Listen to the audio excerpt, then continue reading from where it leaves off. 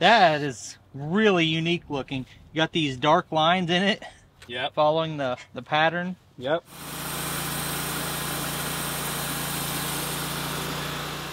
Hey, it's Brock here from Rock Hill Farms, and we're on a road trip today to test out another brand of sawmill. So if you're new to the channel, I'm in the market to buy a sawmill, and I've been traveling around testing out as many different brands and styles of sawmill as I can find so that I can make an informed buying decision, and hopefully it's helpful to other people who are trying to decide which sawmill they should buy. So I'm going about 2 hours today to test out a Hudson brand sawmill. And this mill owner did not just buy it as a hobby, he also bought it to make some money with. So we might gain some insight on how successful he's been or just challenges you might face in buying this type of mill to make a side income. So I think it's gonna be a lot of fun, and I'll see you out there. All right, I'm out here with Ryan and checking out his sawmill, and I'll let you tell him a little bit about the mill that you have. Sure. I bought this mill out of New York State from a company called Oscar. I'd heard of them, you know, searching around. I couldn't afford the awesome wood miser like everybody else has got, so I had to kind of downgrade in budget, but I needed it to work. I needed it to be a reliable machine. I needed to have good reviews and ratings. That's kind of it. I picked this one out. I don't have any regrets for any degree in comparison of its capability. It's got all the power in the world. It's got all the capability. It's got the wide mouth on it like I needed. It's been a great machine. And 336 Pro, how'd you stumble on that model? They've got a lot of different models of sawmill. You learn a lot about numbers and capability, and you know, you also kind of learn that it's not as true as you'd hope it'd be. A 336 to you means, oh, I ought to be able to just cut a 36-inch slab, but in the milling world it's a little bit different. We could set a 36-inch tree on here, cut 4 sides off, and then have a 32-inch cant is where they get the 36 number from. But the width of our mouth here is 32 inches. It just is what it is. So if you're a slabber, you know, pay attention to that. It's real important if you're looking for width to make sure that you're getting the correct measurement. Yeah, so I started off, a lot of people tell me you can get a mill for $3,000, but they're very small and very limited capability. I'm looking for something that I can afford, but that has at least a 30-inch mouth on it. Sure. Wider if possible. So yeah, this looks like a good option. Definitely, you know, there's a lot more to just the mouth, but you know, the engine selection's a big deal. Those smaller mills are awesome for your DIY at-home stuff. You see lots of people having lots of fun with them. I was one of those guys. I watched them on YouTube. I thought, dadgum, I'd sure like to have one of those. And you know, I've done it all. I've done the chainsaw mills, what I started with. That is the hardest way, folks, to cut wood. Don't do that. I've been doing a bunch of it. Unless you have to. It's a great way to get big slabs. It's a great way to waste a lot of wood. But that's where I started. I was bound and determined to get into it somehow or another. Like I said, found these guys. They had good ratings. They've got good machines. All the equipment is standard, made in America. You can get all the parts for it readily available. There's nothing about this machine that's proprietary or oddball. And once it's yours, you can do anything you want with it. So you can add or subtract whatever accessories you can dream of.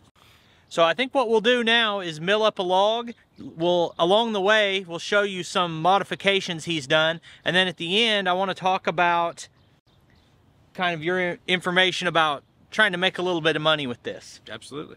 Let's do it. First thing we got to do is put a new blade on it.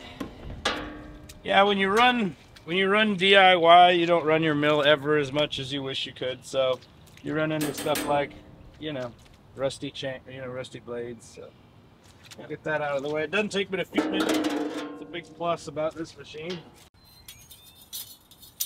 Works pretty good. Looked easy. Getting them off. It's about the best way you can do that. Yeah, I think everyone I've talked to said just toss it. Just toss it. But to fold them like a pro. Nathan from Out of the Woods recommends Joe Main for the saw blades. That's where he gets his.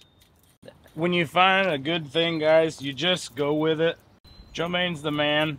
The best part about dealing with him is he's going to call you by your first name. He's going to get you exactly what you need very quickly. He's not going to screw you around. There's no mistakes. The Turbo 7 is the best blade so far out of the package. It's like a nice pair of shoes. It fits real good. It does what you need to do. Blade's obviously got a cutting direction on it.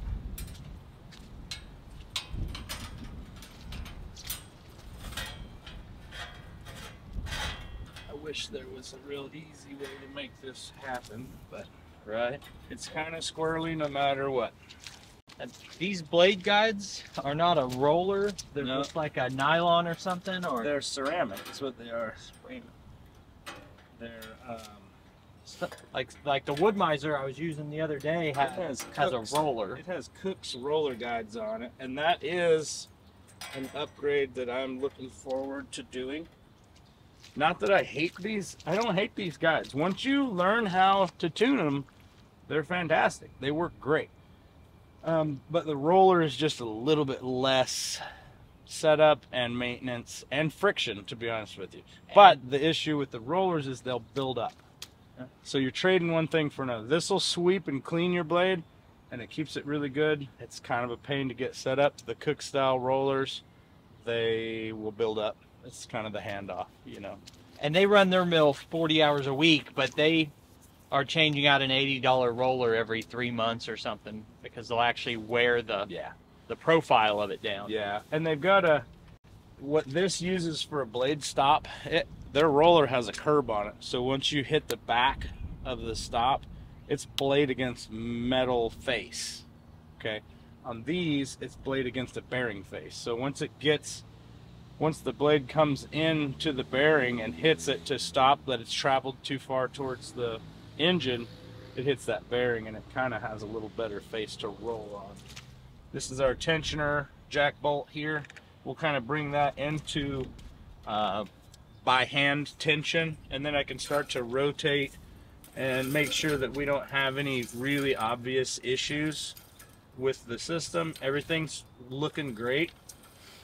So then we'll start to come in. Hudson recommends 38 foot-pounds. I stuck to that recommendation just because it's simple and easy to remember. But we'll just start bringing this in, and I'll rotate it to make sure it's not binding for any reason. Maybe that's necessary, maybe that's not necessary, but when it's your machine, you want to make sure they're in good shape. It's like your babies. There's that. First thing that really stood out to me when I was walking around this mill is the engine on it is 35 horsepower. I opted for an upgraded Vanguard 35 horse engine. Obviously there's not going to be any shortcomings with this system. The only shortcoming is that when your machine needs to kind of talk to you and say its current status, like You're pushing me too hard. You're pushing me too hard, you're bogging my engine down, your blade's getting worn, this 35 horse does not care. If you haven't been shopping and comparing sawmills, for reference, your cheap, like if you're buying the cheapest mill you can get, it's probably got like a 7 or a 9 horse. Then those a lot of times have upgrades to 14, and that easy board walk was the biggest that I've ran, and it was a 23 horse. Another thing you guys will probably see a lot in the manual mills, they'll have a boat crank on the side of it, and that essentially will lift your blade system up and down on a track. This one's, I wouldn't even know how to say it. It's just so much better.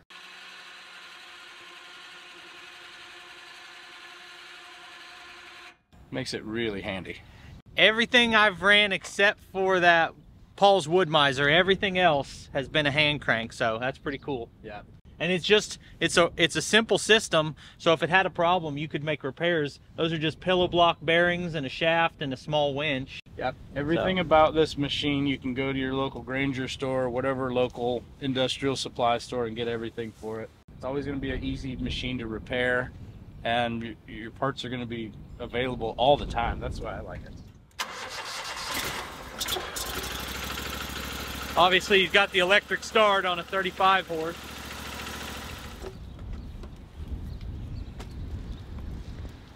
Go strong? Nope. Do it anyway. So Nathan, in all his wisdom, says belly up first.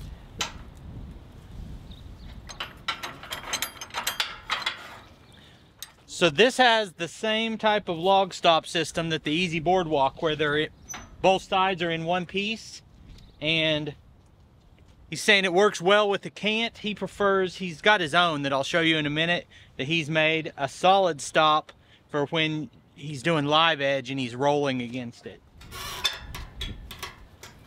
She ain't going nowhere now. That ain't going nowhere.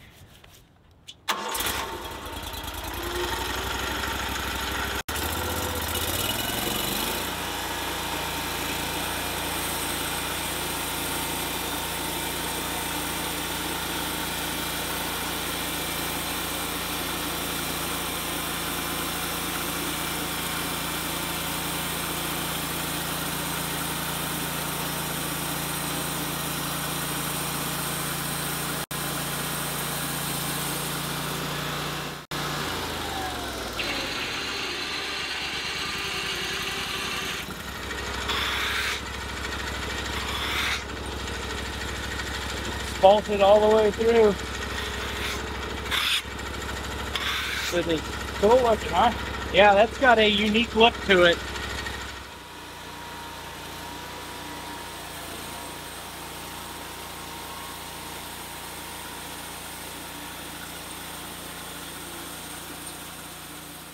So I think we did a pretty good job at the end of the video of listing all the positives and the negatives that I see about this sawmill compared to other brands.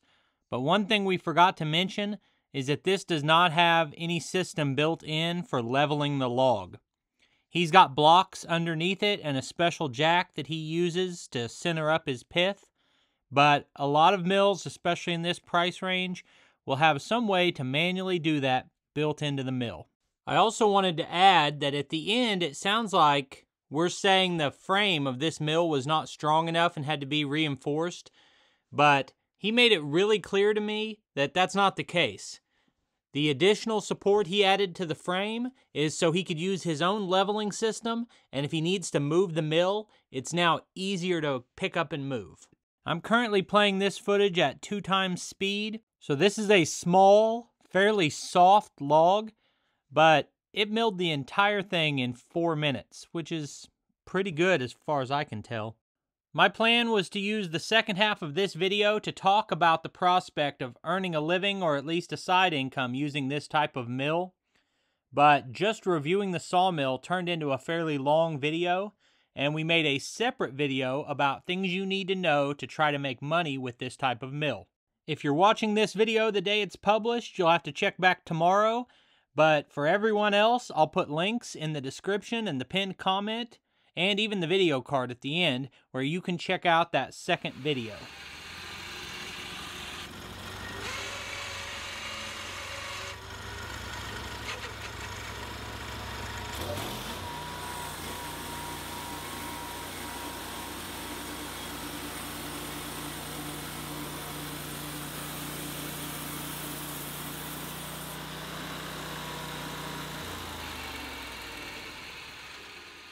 Yeah. So what do we need? We need to stack this onto there now, or? This is going home with you, brother. Oh, cool. This is the one you made in your video. It's really cool wood.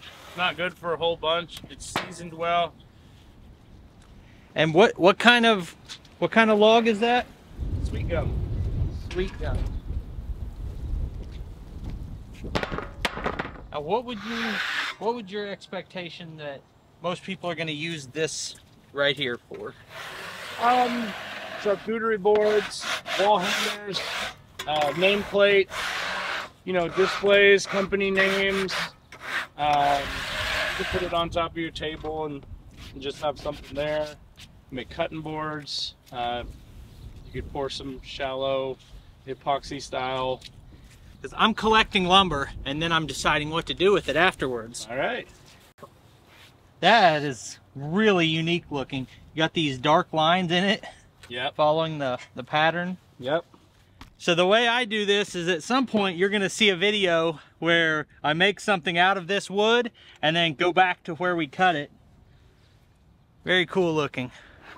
So my thoughts on watching him run that once is, outside of a fully hydraulic mill, this was the fastest and most convenient because he's got power up and power down. It's also very simple little thumb lever to engage and disengage as opposed to like a big bar.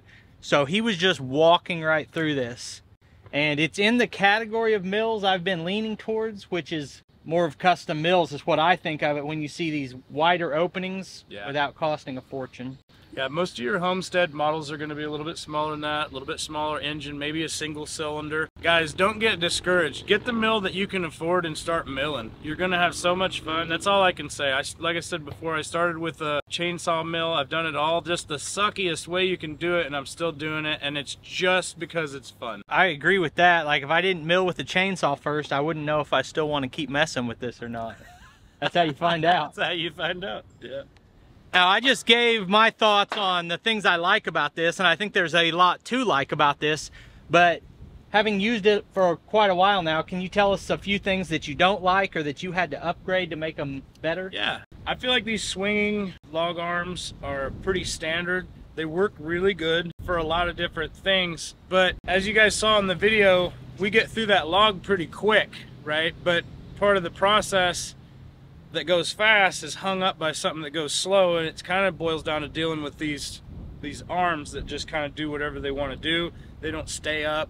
A lot of times you're rolling up against this face of the arm here, and you need two of them to stand up so that you can roll that log up against this. You're needing to spin it in place, and these will fall down out of your way. They're just kind of a pain in the butt. So what I did, I went down to the local auto parts store. I got a long receiver for a pickup truck, basically split it in half and welded it to the frame here, and I've got me a couple of these little drop-in bars. You know, if I'm just doing a regular cant and I just need something to hold still here but still keep my 90 degrees, which is really important. You're not rolling that log up and cutting triangles instead of squares. This works really good. We've got these longer options for a larger log, and this is basically just to put in place when you let a log free onto your mill bed. Sometimes there's nothing stopping it from falling off of this side. Whenever I've compared in the past two styles, one style being the double pivot arms with the clamp on that pivot, and the other style is those square tubes, he's got it where he's got both. He can use whichever he wants. And then you've reinforced this trailer and gave it the ability to easily raise up and down also, sure. Right? All of your mill manufacturers are probably going to offer you guys some sort of a trailer option or axle option for your trailer. I couldn't afford that, so I just bought the standard mill with the 21-foot track. There are three 7-foot sections here. The split is here and here. Where we're standing is actually where the mill was, and originally it was essentially standing on telephone poles just shortly out of the ground, so it held it all still. Later on, I wanted it to be a little more manageable. I want to move it if I want to move it. I want it to be a little more useful in different situations. So I built the frame for it. Basically just looked at what the trailer essentials are and what they made up of it, and I built to that basic eyeball spec of what I saw that they offered. So I built the frame for it, and then I went to the local trailer supply company here in town. I bought 4 10,000-pound jacks for the big trailers with the drop foots, and then these right here are 7,500 pound, but I opted to have these rotatable or removable, because you don't necessarily need them all the time, but when you do get something, it is good to have that support. The frame is pretty substantial, but when you get enough weight across a big span like this, it can sag in the middle and your mill will kind of, you know, go in and out of that situation. So it's just for support. If you don't need them, you can take them off.